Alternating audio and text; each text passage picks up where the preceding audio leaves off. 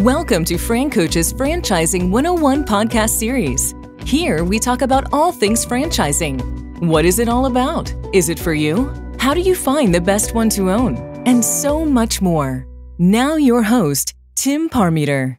Hello, everyone, and thanks for tuning in to FranCoach's Franchising 101 podcast. I am Tim Parmeter, founder and CEO of FranCoach and your podcast host. And today I'm the host of the 150th episode of this little thing we call Franchising 101. If I'm being really honest, I don't know that I ever thought I'd get past episode 2. So here we are 3 years later. Thanks to all of you who have listened, followed, subscribed, reached out, actually all of our guests as well, whether it has been our franchise partners, just other experts in the industry, and of course, our clients that have come on to share their experience. Definitely a lot more of the same in the ensuing weeks, months, years, hopefully, of this crazy thing. And also going to bring on some more of our FranCoach team members here over the next few months as we have grown exponentially here in 2023. I'm looking forward to continuing that on, but also kind of sharing who the heck else is around this FranCoach thing. So really looking forward to that. What I want to talk about today, one thing in particular, is really one thing I don't think we have spent much time on, but it is exclusive to franchising. It is one thing that is consistent with every single franchise, and it is a line item of an expense that you are going to have as a franchise owner. It is this pesky little thing called royalties. What the heck is a royalty? Why in the heck am I paying it? When am I paying it? How much am I paying it? And let's be honest, what's in it for me? So we're going to talk about that. But first, as always, let's do a quick reminder of who we are. FranCoach is a national search firm dedicated to working with individuals who are interested in owning a franchise. We are partnered with well over 600 franchisors in about 70 different industries. Our goal is to help clients find the absolute best franchise for them to own. And the goal of the Franchising 101 podcast is to help educate people on all aspects of franchise ownership. One aspect that, again, I don't know how the heck we've slipped this many episodes before we have talked about it, is royalties. So this is honestly an area sometimes people get a little start to hyperventilate on a little bit. What is a royalty? Well, royalty is the fee you as a franchise owner are going to pay to the franchisor weekly, biweekly, monthly. At the most, it's going to be monthly. You're going to pay that basically forever, as long as you are a franchise owner. It's going to be a percentage of your revenue, usually with 4 to 8%, somewhere in there. There's a little bit of a range with that. Most of the time, it's a percentage. Every now and then, it's going to be something that's up that as a flat fee. So right off the bat, you're like, whoa, what the crap? I'm the one out here doing all the work. I'm making the money. Now you want to cut. Yes, they do. So here is why. What's the purpose of royalties? Well, first off, the franchisor created this business. It is a business. They have built it up from absolutely nothing, from scratch, created it, tested it, trials, errors, tribulations, all of the things, got it to a point where the business was doing so well that they thought it could be replicated. Okay, now let's turn this into a franchise. From there, that business now is spending oftentimes hundreds of thousands of dollars to take their initial just business that they started, Tim's Sandwich Shop. Man, do I make some good sandwiches. I know I can replicate this. Great. I'm now going to spend hundreds of thousands of dollars to take Tim's Sandwich Shop and turn it into Tim's Sandwich franchise. Then from there, I'm going to continue to invest in people, infrastructure, marketing, all of the different things to find franchise owners. Okay. When somebody comes on as a franchisee, the first thing that they're doing when they sign the franchise agreement is they are paying the franchise fee. Franchisors don't really make money off of the franchise fee. That's essentially the cost to get you on board as a franchise owner, to find that person that becomes a franchise owner, their internal staff, everything like that. It's kind of where that goes. So I don't want to say they make zero money, but it's pretty insignificant. from that standpoint, where they make their money on the royalties.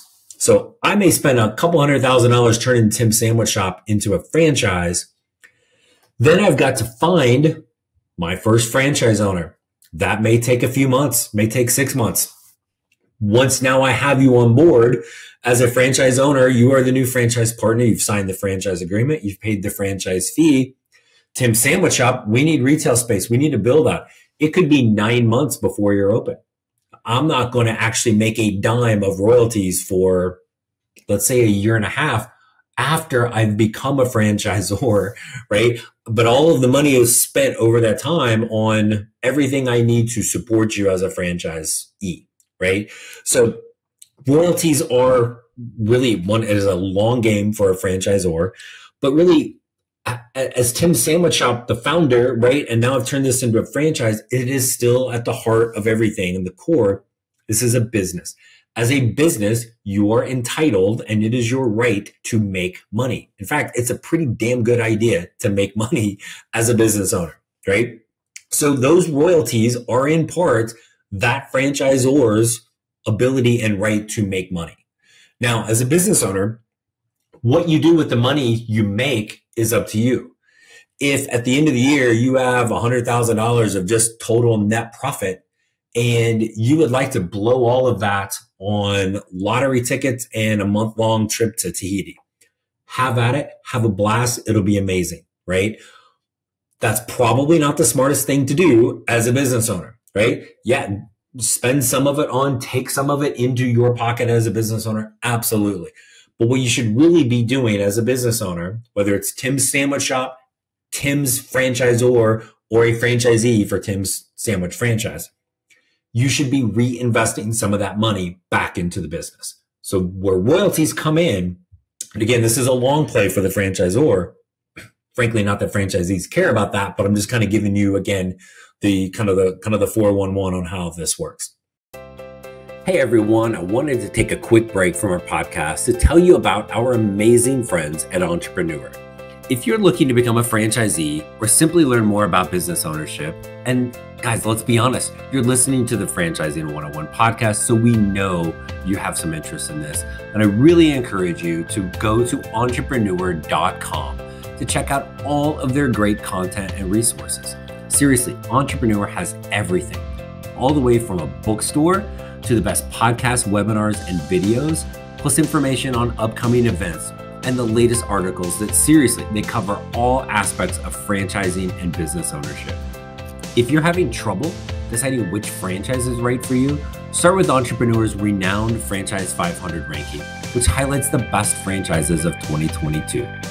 For 45 years and counting now, Entrepreneur has been and continues to be the most widely recognized and respected authority in the franchise market.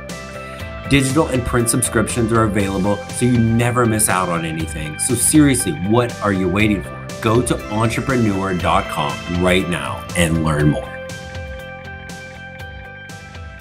That money that is coming in, that 6, 7, 8% of your revenue, yes, the franchisor has the right to make a profit off of that. They, again, created it and spent hundreds of thousands of dollars to get to this point. But it is how they are paying for everything else to support you as a franchise owner. There are going to be any number of people along the way that are going to be there from the very beginning to onboarding, to training, to a business coach, to anybody, all the people in the marketing standpoint, the operations, the technology side of things. All of those people and all of the systems in there, those royalties are going to basically pay for them or that, right? Because when you think of royalties, what this really is, this is a partnership. So as a franchisor, the better I do finding franchisees, the better I do training and onboarding and supporting them once they become an owner, the better the franchisee does. More money the franchisee makes, happier they are. More money the franchisor makes, happier they are. Happy, right? That's what this is all about. So all of those things that are going to ongoing support you, even if it's sometimes as simple as, hey, we've got a department in here that is creating national accounts, right? Maybe it is we're constantly sourcing vendors. man, Tim Sandwich Shop, we just got an amazing partnership with this napkin company. We are getting the napkins for our franchisees cheaper than anybody else out there, right? Well, somebody internally within our franchise had to work for that to then pass that on to you as the franchise owner, right? Anything from a marketing standpoint, all of the digital work, the website, the SEO. When you Google Tim Sandwich Shop, right, or use sandwich shop near me, poof, at the top, if Tim's Sandwich Shop is always coming up, somebody was working on that internally, right? So you have all of those things going for you. And one of the pieces that I think really drives this home during the process as we are connecting people to the franchisors, 6 to 8 week journey when the discovery process of the mutual vetting between you and the franchisors. And it's a cumulative effect. You start learning a little bit more and more, and you start talking to some more people, but ultimately you're going to get to that last piece, that last step in the process. And we've talked about this a lot on the show, is meet the team day or discovery day. This is when now you're like, yeah, okay, I'm paying the royalties. Every now and then people have a little hang up on this. This is why we want to talk about it. Yeah, I'm paying the royalties, but you walk into meet the team day virtually or in person, and you're like, whoa, now I get it, right? There isn't just a marketing person, there's a marketing department. There's not a training person, there's a training department, right? All of those different things where you just really essentially become overwhelmed in a good way, a positive way of like, wow, look at all of the people that are here to support me. None of them would be there without the royalties, right? So it is unique to franchising.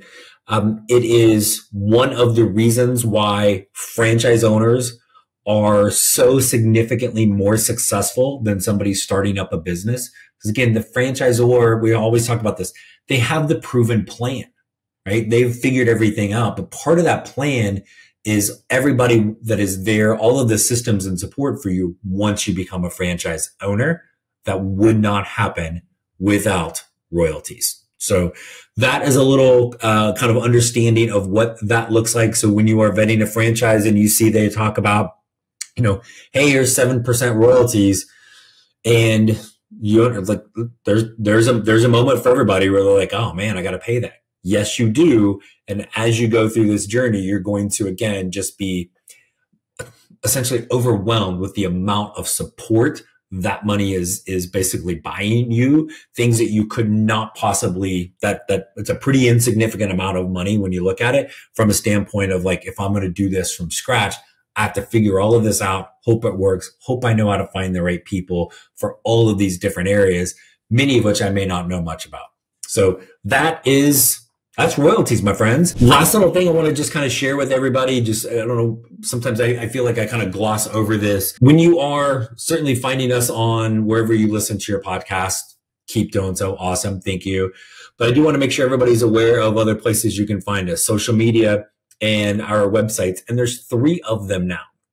FranCoach.net, obviously our main site, franchising101podcast.net, but then franchisingnews.net also. FranCoach.net is our main site, actually in the process of being revised. I can't wait. I hate our current website, by the way. So it's going to get this fantastic new look within a couple months. Podcast site is there in addition to all the podcast platforms. But Franchise News is basically, it is blogs. And there are a ton of them that not only our team has been able to create, but we've really been able to, like without even trying, get a lot of franchisors that want to be guest contributors. So it's not just me and the FranCoach crap. It's a lot of other things in franchising as well. So if you like to read, definitely check that out as well.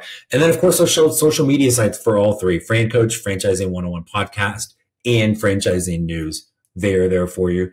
Pick your platform and reach out, send us a message. Let's get set up for a phone call. If you have any interest, curiosity in determining if this is the path for you, and we know you do, you're listening, so come on with it.